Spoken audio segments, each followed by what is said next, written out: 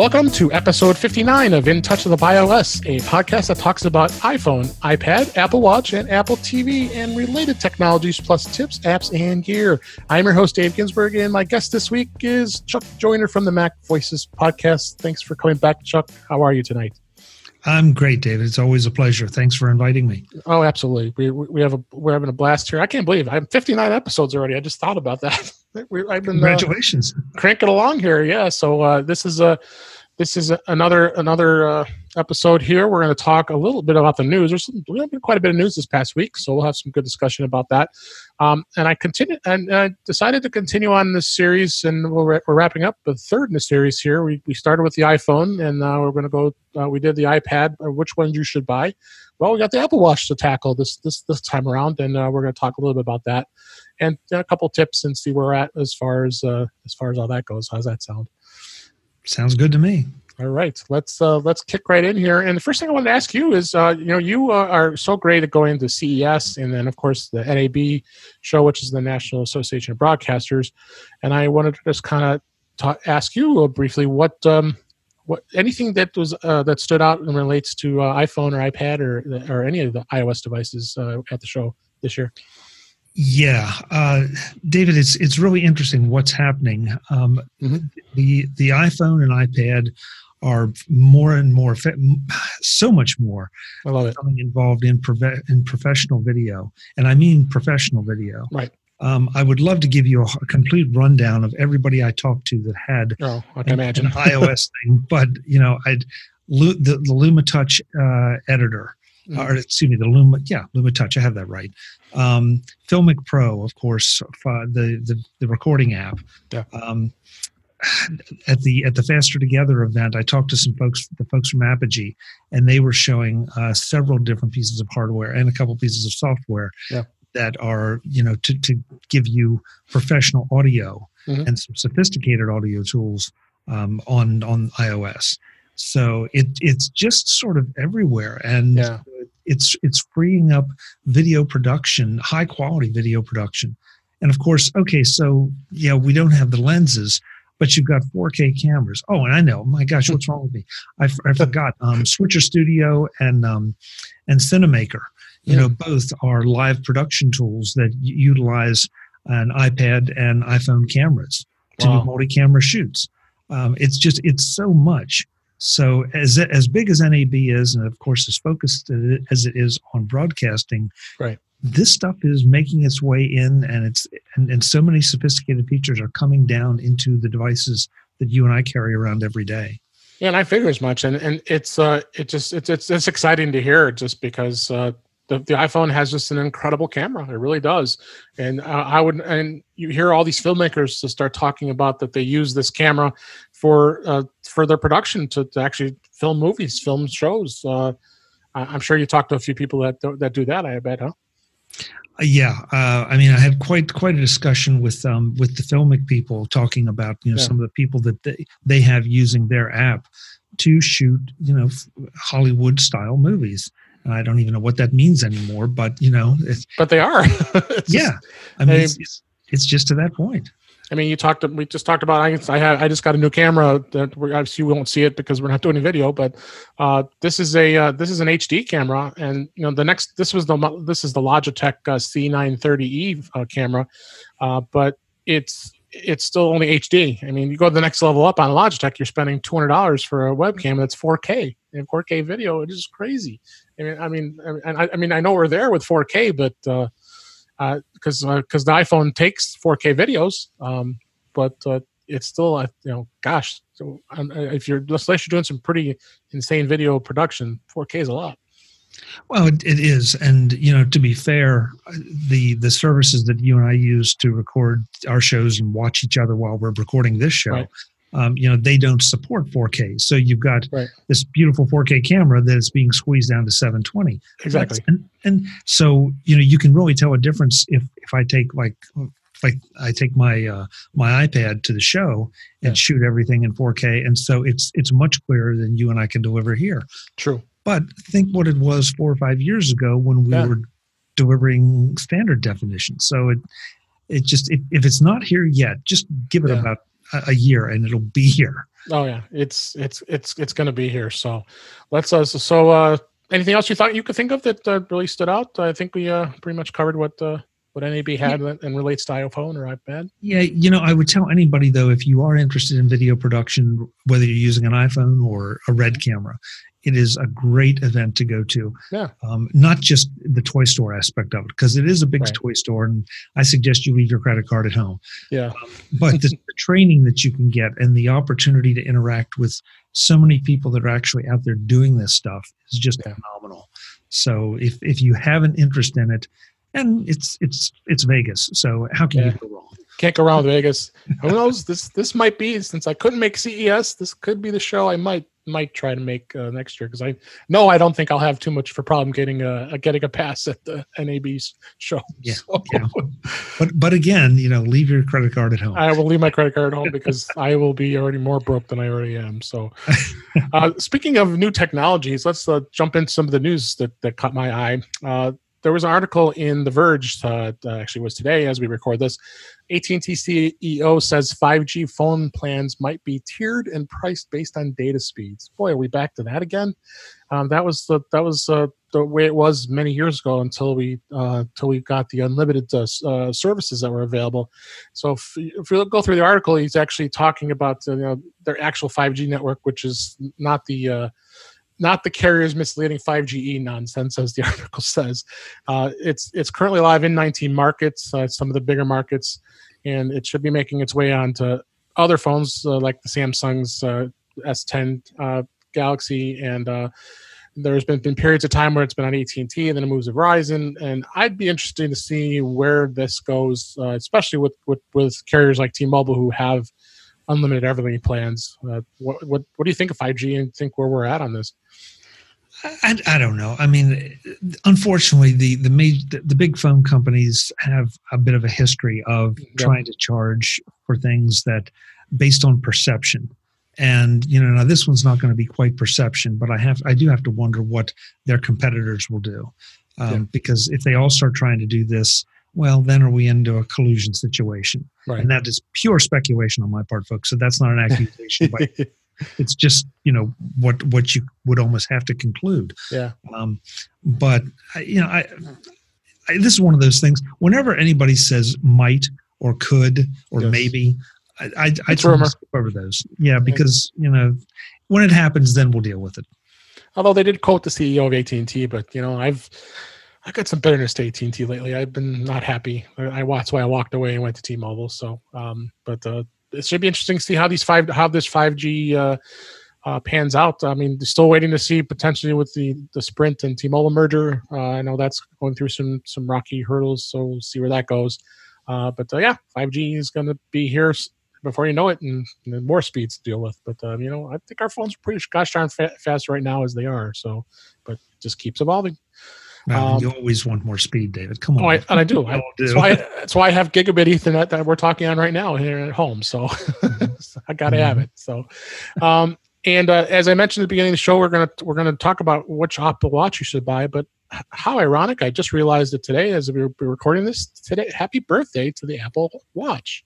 It was 4 years ago today, as we record this on April 24th, that the original Apple Watch launched in 9 countries around the world, and now 4 years later, we are in the 4th iteration of it already. So they've come out with 4 models of this watch since then, and it's just incredible. I mean, and the device is just continued to evolve. The Series 4 is just an amazing device. If I remember correctly, the Series 0, which was the first model, had the gold $17,000 watch. That was pretty short lived. What do you think? I mean, I love the watch. I know you do too.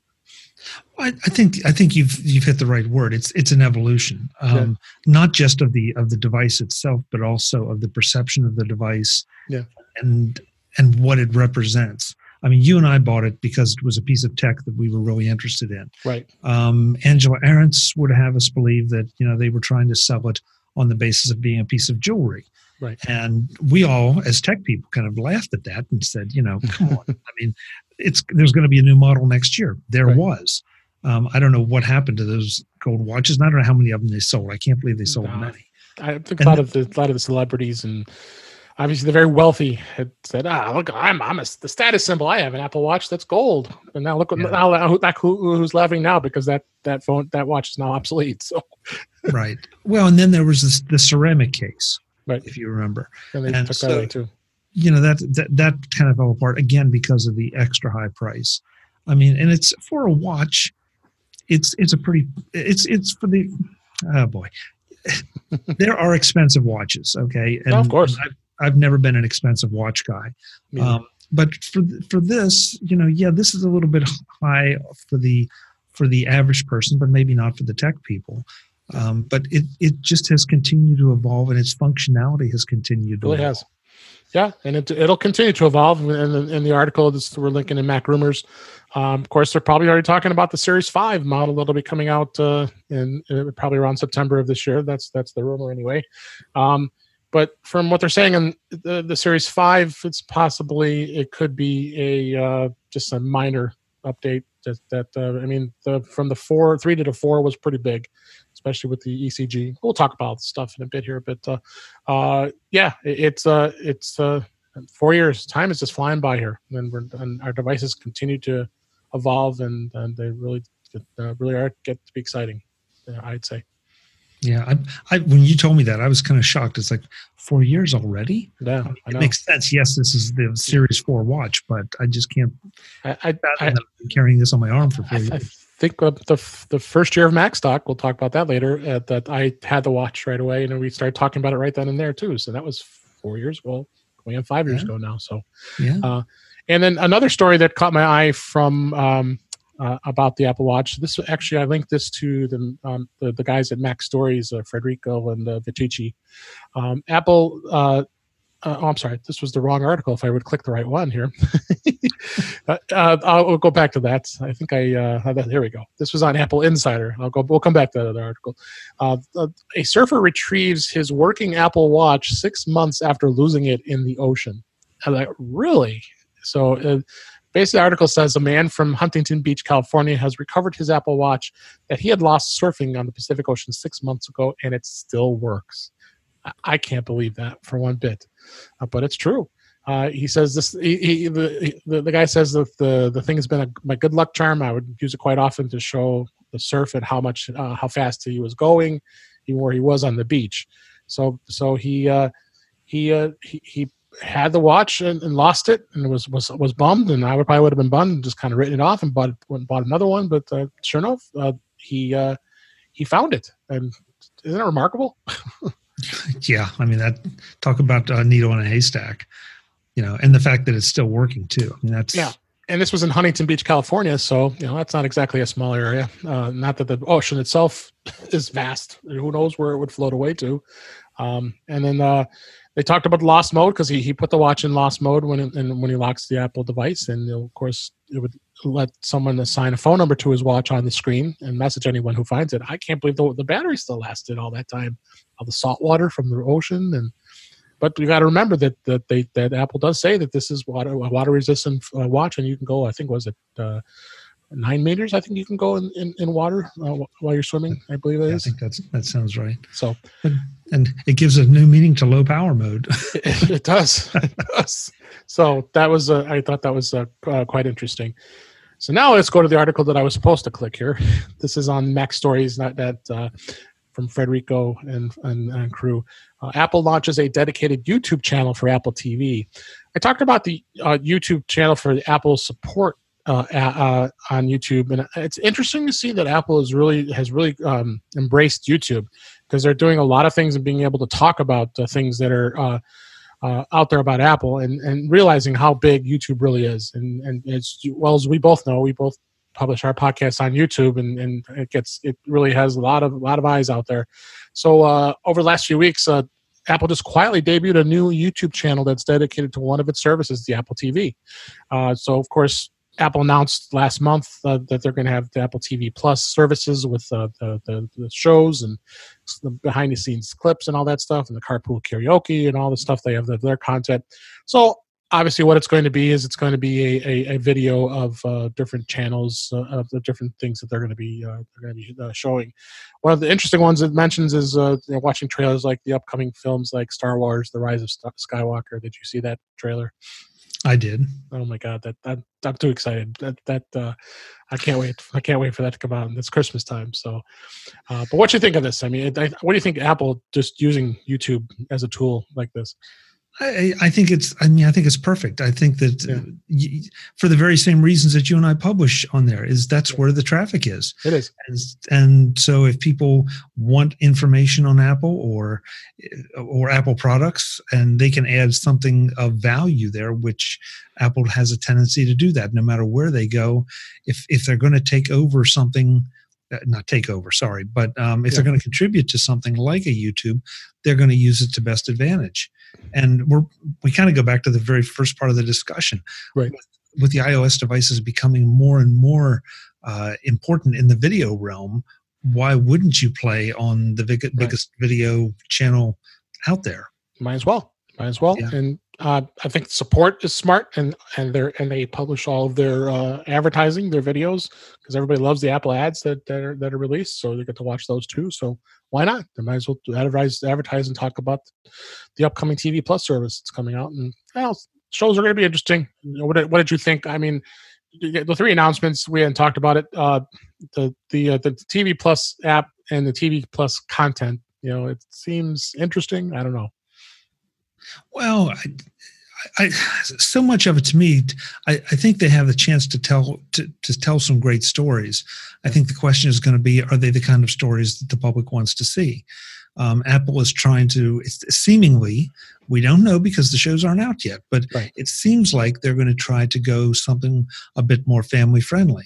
Yeah, and that's great, but it feels like in the world we live in today, and the kind of entertainment people like to consume, that is going to limit them a little bit. Right. And so if the stories are high enough quality, then you may pull in even someone who likes explosions and things, cars wrecking and all, you may be able to get something. And if you have comedy that is sophisticated enough, maybe you'll pull in that audience. So I think we just have to wait and see how it all plays out. Just like it is, rumors. But at least we know it's fact because Apple does have some content out there already. So check it out. We have a link in the show notes with an article about that. A couple iOS 13 articles that kind of caught my eye. That, of course, already I can't believe we're talking about iOS 13 coming here. We're on iOS 12, and it's every year. It's the next version of the iteration of iOS here. First one was iOS 13. This is in The Verge. iOS 13 will let apps like Lightroom access photos directly from external storage, report claims. And it says the iPad Pro will get a bit more professional. So apparently they're talking about Apple and iOS 13 will let third-party apps import these photos directly from an external storage device. And I believe apps never were able to do that before. It's always going to be through the Files app, or it would sync somewhere.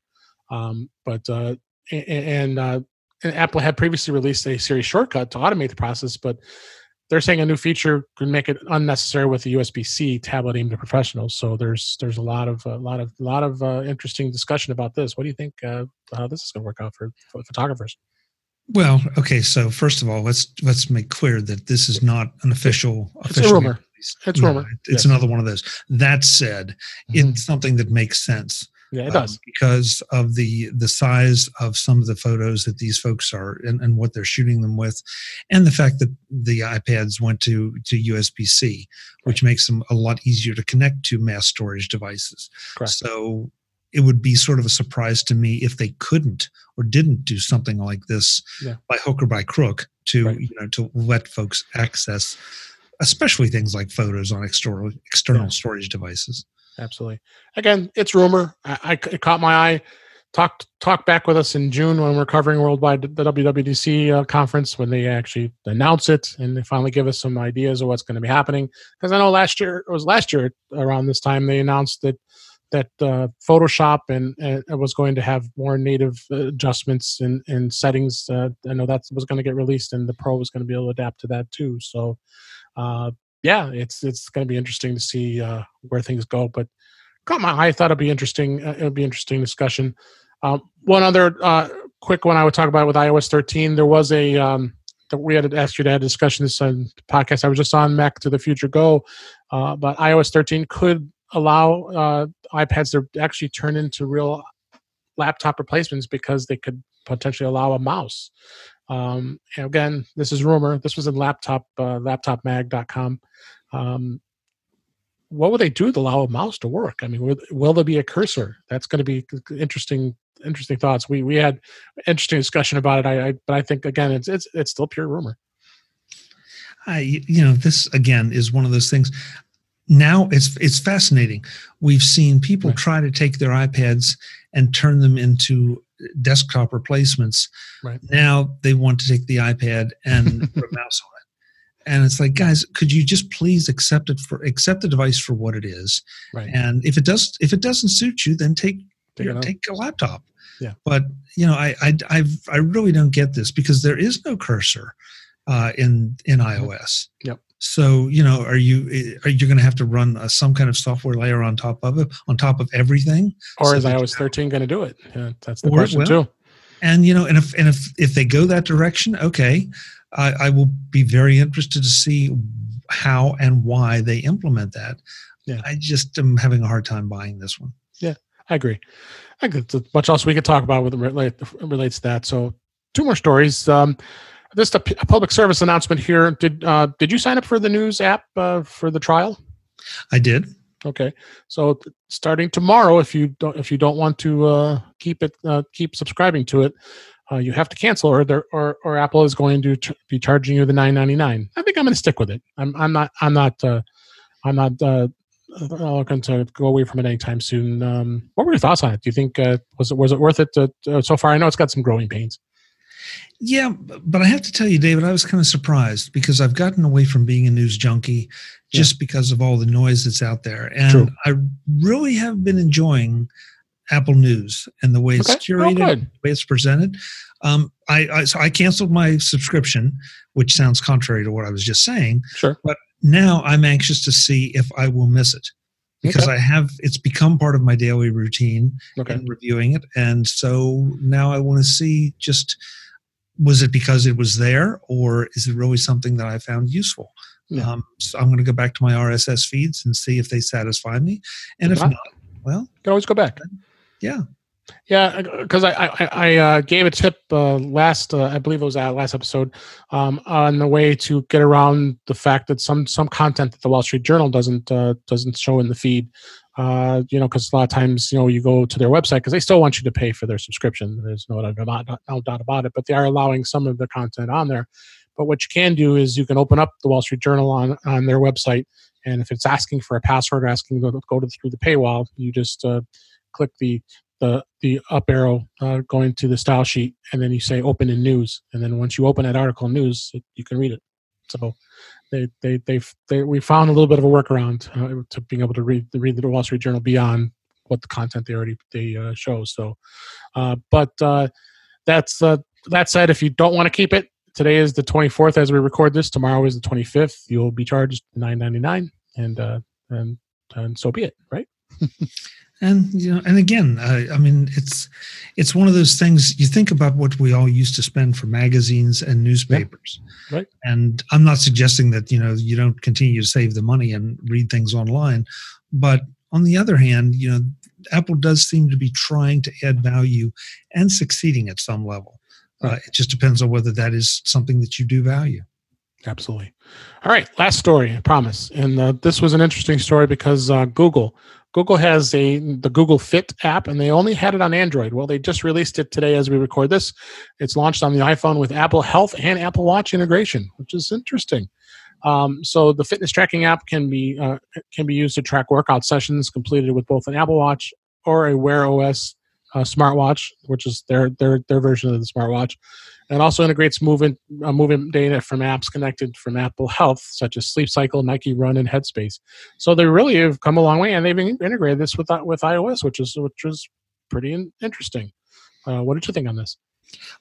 Fitbit is still out there and still going strong, but Apple Watch is, I venture to say, and I have nothing official to back this up, but No, it's second, if not number one, depending right. on how you slice the statistics. So it just would make sense that they're going to put it on there.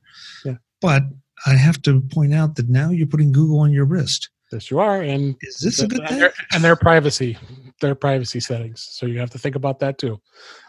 So proceed with caution. It is a free download. What a surprise! And but check that out, because you want to make sure, take a look at their privacy settings on this, because you don't know. It could not be as private as you really think it is. If you don't want people to be looking at your health information. Well, not just that, David, but and I have not looked at it. I want to be fair about that. Sure. But you're putting something on your body that goes with you everywhere. Right. And so, are they tracking you wherever you go? Hard to say.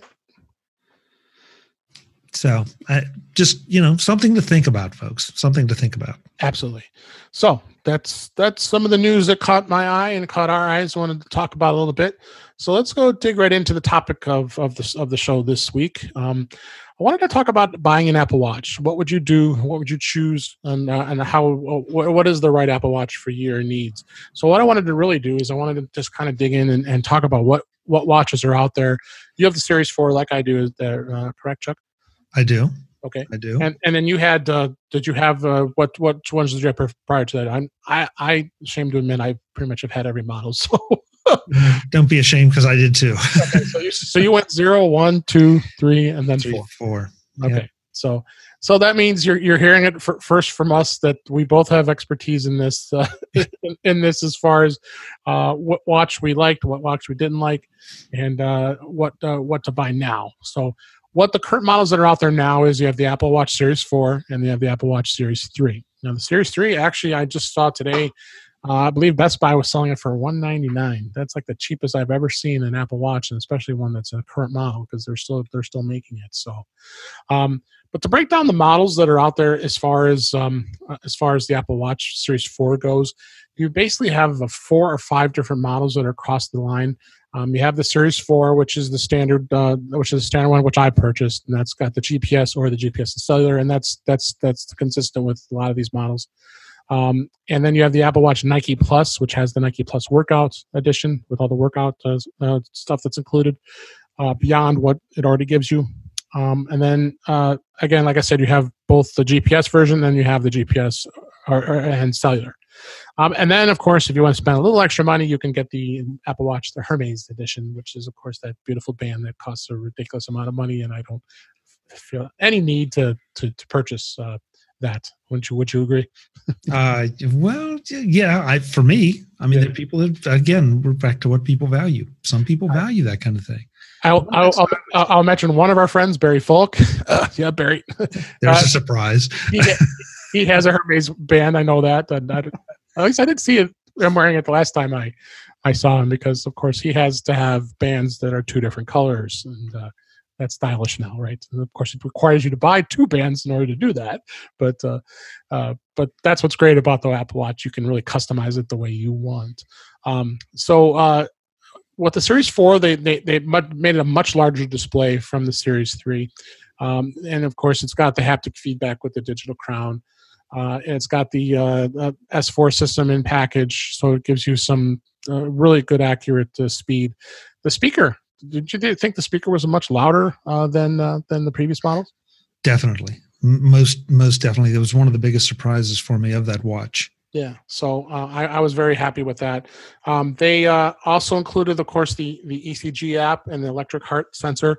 Excuse me, and and then that's open in the United States. I'm not sure other countries, as anybody who listens outside the United States, if that's applicable as of yet, but measures your heart rate and tells you if you have AFib or not. I'll talk about that in a little bit.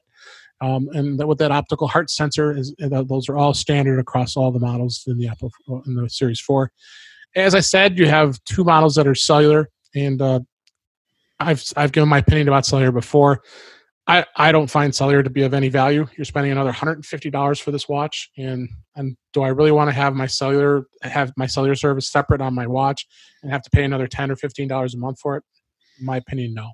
I always have my phone with me. Do you have the cellular? No, I don't, and I agree. I agree with everything you said, except that I can understand there could be some circumstances, some situations Yeah. for folks who might have a little trouble getting around or something like that, or that have health issues that they can't afford not to have access to a phone.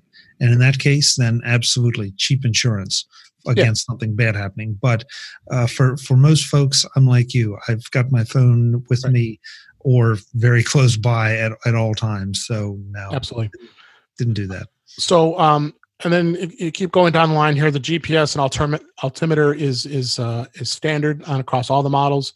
It is swim proof. I believe it was. You can go down to 9 meters. I still am nervous using my Apple Watch in the water. Honestly, I know you can, but I don't know I don't know if you swim or not. But I don't know if you've ever put it in the water or not. I'm a little nervous. No, I've not. I mean, I know that they made a big deal out of the fact you can shower with it. You're certainly not down at 9 meters in the shower, but it's still, I guess it's the ingrained training we've had with electronics since we were kids that, electronics and water don't mix. And so. Yeah, exactly. Another note of the cellular version that they do spout out, Apple does spout out the fact that you can stream Apple Music and Apple Podcasts and not have to have your phone with you. My iPhone is my leash. I don't think there's any rare time I ever have not have my iPhone with me. So that's why, to me, it's not of any value to have this version. But like you said, there are some people who may not want to bring their own phone with them, and then they can be independent and just have the Apple Watch and be able to listen to music and use their AirPods and use it as an independent device. And again, I think it's whatever fits you. I mean, you have to figure out. Right.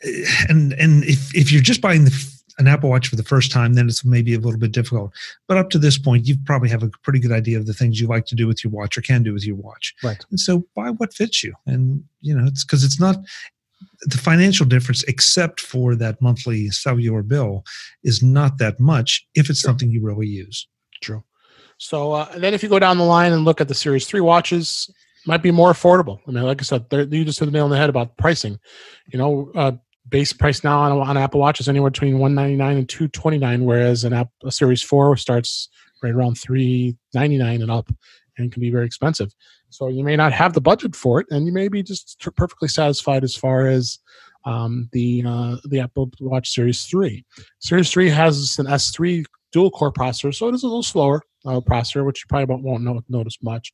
It still has the optical heart sensor, so it does do some it does heart rate measurements and things like that, but not anywhere near what the ECG does. You have the cellular option as well as the GPS option. They're also swim proof, so that hasn't changed as well. And then the two models that are in the Series 3 are this aluminum case with a sports band, or aluminum case with the Nike sports band. So they limit it down to different models as far as what those go. So, but you know what, the Series 3 model was pretty good, wasn't it? Oh, absolutely. I mean, they're all fine models. It just, again, some have more features, and the only thing, I guess, my theory on a lot of these kind of electronics, I mean, there's a breaking point, obviously, but I think the higher on the chain you can buy, the longer you have the opportunity to be satisfied with it when the next one comes out, because there's the next one coming. We both know it. We just don't know what the feature set will be. Correct. And if you decide that, boy, I really want that new one because of that feature set, your resale value is going to be higher. So this is true. Yeah, and I've sold off all my watches. I think when I traded in the Series 3 to Apple, actually they gave me $279 for it, and I traded it into Apple directly. So that was a good price when the Series 4 came out. So I was pretty happy with that. So yeah, easy to do. So, but the biggest thing with the Apple Watch, and a lot of people like to use it for, is workouts and being able to stay fit, watching your steps. Do you measure your steps, and do you measure those kind of things while you're using the watch at all, or?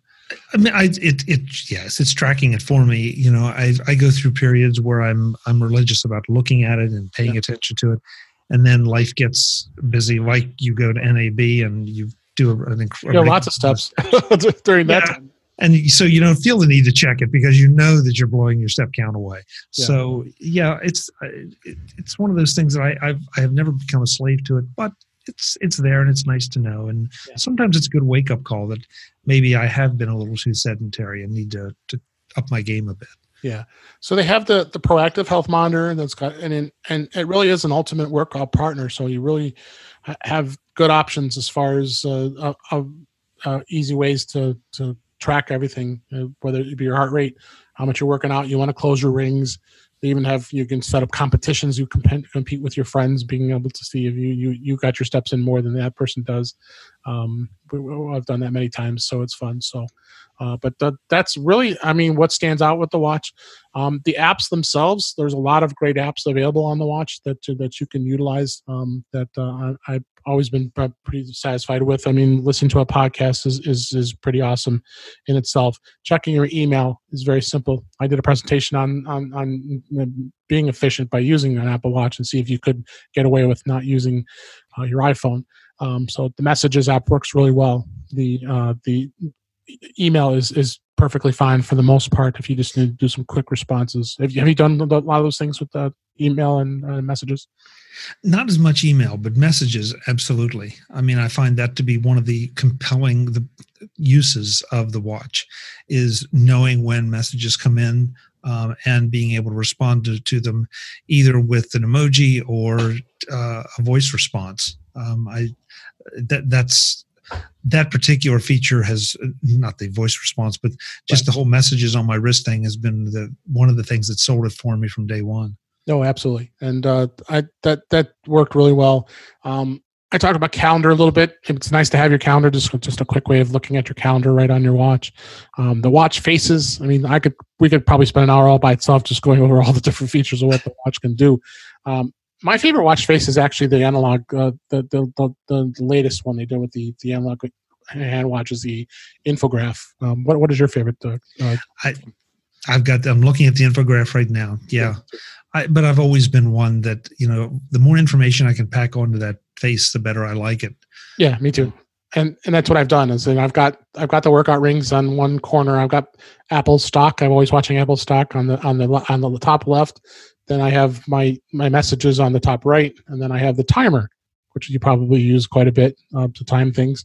So it's on the bottom right, and you just tap it, and you could start a timer real quickly. But you could add any app you want that makes that would make your life easy. It also has a walkie-talkie feature where you actually can talk two-way with people. Have you used the walkie-talkie feature at all? I've experimented with it, but I haven't. Didn't find it. That's a regular use thing. Yeah, same here. I played with it. We had fun with it a little bit, and it's like, this wasn't too exciting. I just remember the days of those old Next telephones, and you'd hear it, chirp, and that's kind of what it is. But it does come in handy at times if you were to talk with the walkie-talkie. So, and listening to music, of course, is a great thing. One of the cool thing with the watch too is, I don't know if you've ever used it before, is you actually can use it as a remote control for your iPhone. If you have your iPhone on a tripod and you want to be able to trigger it instead of having to set a self timer, nifty way you could be reaching down below you and it's like, hey, say cheese, and then you can take the picture. Oh, it is so much. Listen, that is so much better than trying to set the timer and then run around and run. get in your spot and pose and smile. You just reach down and tap it, and then you're in your pose, and all you have to do is just move your hand a little bit, and it'll you can use the timer there too, so you have a chance to get in the proper position. But yeah, that's absolutely one that I've used on a regular. Yeah. So, and then there's bands. How many bands do you own? I'm going to disappoint you, David. I own exactly 3. Oh, okay. So you're not as bad as me. I should. No, and the thing is, I've 2 of them. One of them has never been worn. I bought it because it was a 2-for-1 deal. But my everyday band is the same one that I bought with the original Apple Watch, and that is the black magnetic closure. Okay. Oh, so you've got. Oh, but that wasn't the magnetic one. There was black. There was a black one. There was way back when they first came out, and it was obscenely priced. But I tell you what, it has held up well. It still does great, and it's the most comfortable band I wear because if I want to pull it down tight, it'll stay tight. If I want to loosen it up, I can loosen it up. And so I bought as they came up. Actually, the other 2 are third-party bands. They're the same closure, just one is red and one is blue. Well, I'm holding up all the bands I have here. You can see on camera. God, David. This is how insane I am. There must be about 10 here. There's a down payment on a house in that. It really is. There's at least there. I got to have the Nike one, then I have the black one, and of course I have being a Chicago Cubs fan. An MLB, of course, has to jump on that bandwagon. You have the cloth ones. And my two favorites are the black band is I just put that on back recently. Then the sports wrap band where it loops through. It's a full loop, similar to the Milanese band, which I just found. Of course, I had the cheap one, but then when I saw Best Buy was selling it for $98, which the original price was $149, I had to buy the Milanese, silver one. So now I have the real one instead of the fake one. So. Okay. Yeah. Hey, again, if it makes you happy, that's the thing with bands. That's what's cool about it. You can get whatever bands you'd like, and it makes it stylish however you so choose. The other thing I didn't really hit about too is the size of the screen. So you go with a 44 millimeter now and a 42 millimeter. Do you have the 44? I have the 44. Yeah, I like the bigger face because I'm a big guy. I want to have a bigger face because I look at that smaller face. My wife has the 42, and it's too small. Well, I don't have a particularly big wrist at that particular area, but even so, I still went with the 42 and 44 or 44, excuse me. And after about 12 hours, it's like I didn't even think about it anymore. It's like, okay, that screen is so big and beautiful, and as you said with the infograph, I mean, it's just impossible to beat. It really is. So and kind of a wrap up here about the Apple Watch. Of course, there's accessories you could buy too. I got the nightstand charger. Do you have a stand? How do you charge your watch? You have just the standard cord or? Standard cord. I believe the one I got was again from way back. Spigen. Okay. He took the original cord, and it's a nice little thing that is elevated. And I don't know how you charge your watch, but mine goes on the charger every morning when I get in the shower, and comes off, and that.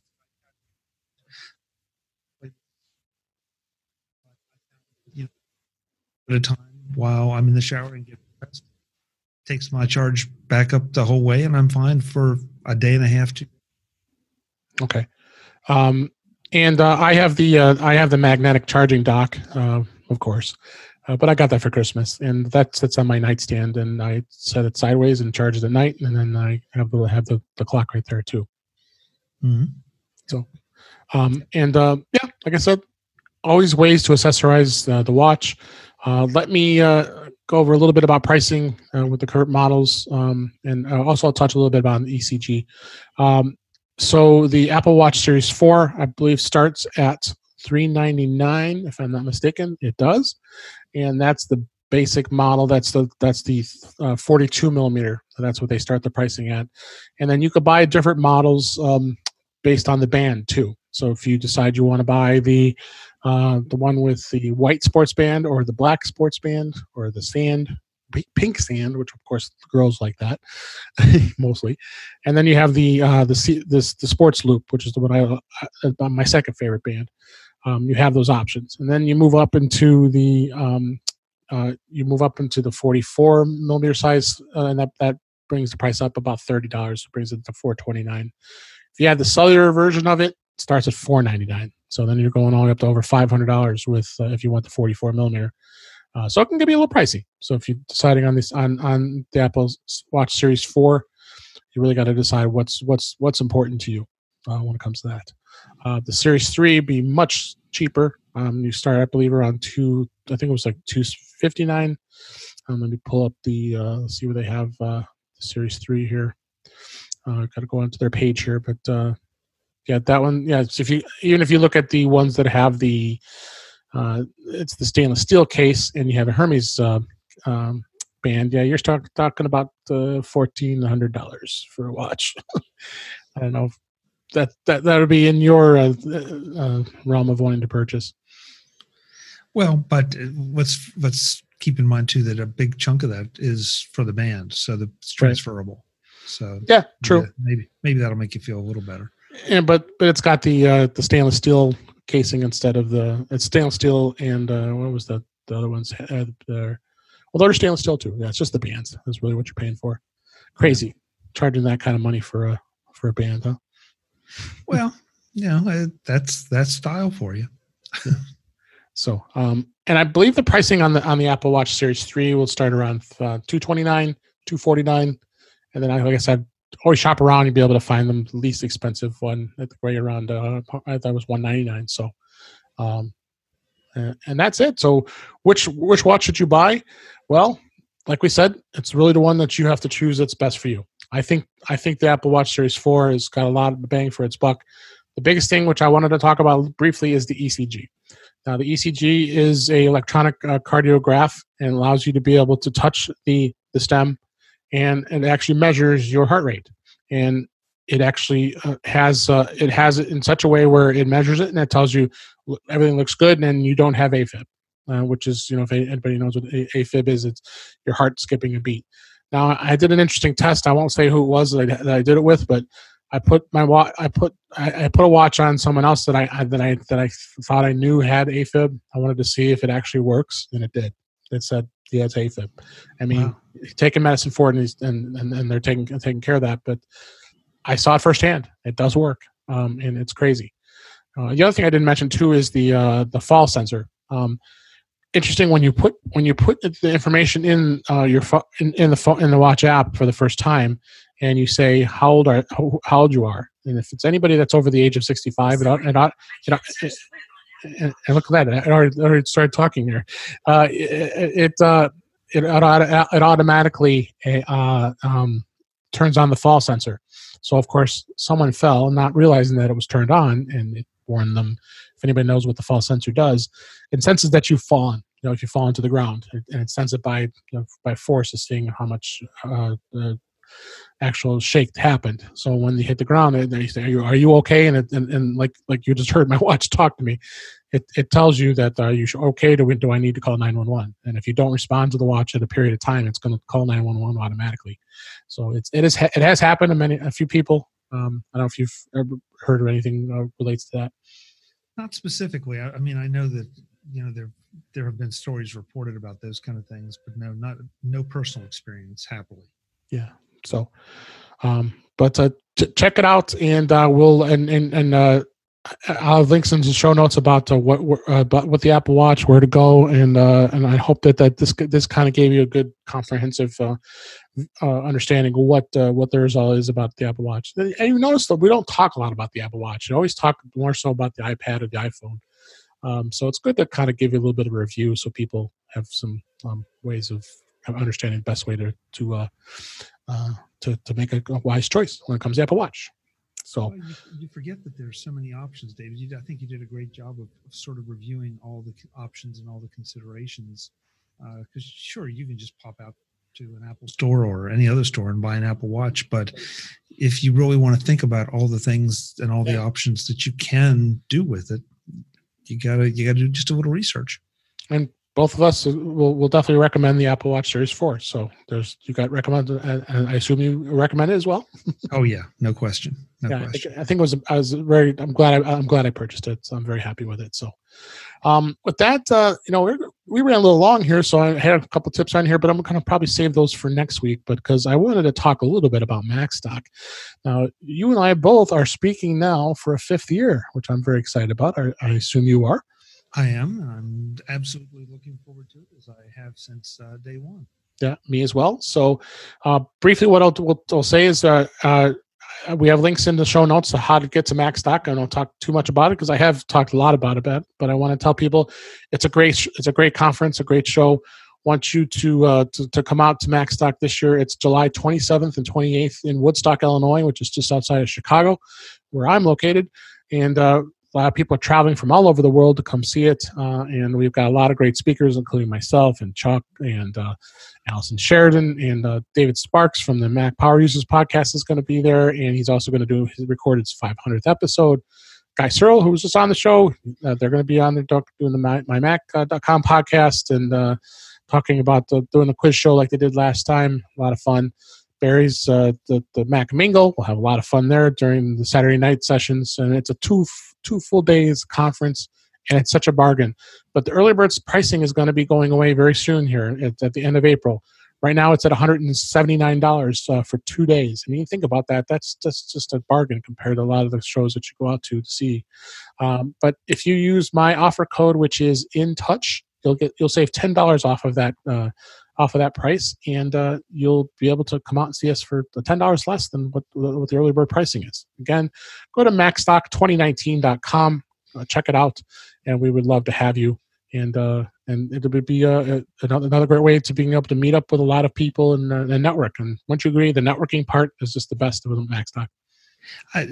Everything about Macstock, David, is spectacular. And the price for what you get is genuinely amazing. I don't know how Mike does it. I don't either. But you get great speakers. You get a lot of fun people. You have a couple great lunches. Yep. You have Barry's Midwest Mac Mingle. I mean, we can just go right. Yeah, you can go right down the list, but you'll be hard pressed to find a more fun weekend if you're an Apple tech person than Macstock. Period. It's cozy, fun. Come out and see us. Macstock2019.com. The link will be in the show notes, and like I said, use my offer code InTouch at the checkout. $10 off your early bird price. With that, let's kind of wrap things up. Chuck, how do people find you, and what have you been doing these days on your show? Well, we started out by talking about NAB. If you go over to macvoices.com, I'm still, after this show, I'll be editing and releasing more interviews that I did at the show, on the show floor, and at the Faster Together event, talking about just about anything that struck me as interesting. And certainly there's a lot of iOS stuff in there. There's a lot of Mac stuff in there. And there's some just general interest things as well. So a lot of great stuff. And check it out. Check out his show. He's just started the road to Macstock, and you'll get to hear some interviews, and including myself and the rest of the speakers. So make sure you're checking that out as well. He had some great videos on CES, and just check it out. Macvoices.com. It's a great place. You were telling everybody that, and I have to repeat it here. So, yeah, please check him out, and a lot of great stuff. And I really appreciate you being here. Let's just wrap this up here, and then that's a wrap for this week. Please send in your comments, questions, and suggestions to our email address, feedback@intouchwithios.com. You can follow us on Twitter @intouchwithios. You can also subscribe in your favorite podcatcher, including Apple Podcasts, Google Podcasts, Stitcher Radio, Spotify, and TuneIn Radio. Or better yet, go to our website intouchwithios.com, where all the links to listen are there at the top of the page. I am Dave Ginsburg, and you can find me on Twitter @DaveG65. And again, Chuck, thanks for joining me this week. Thank you, David. It was fun.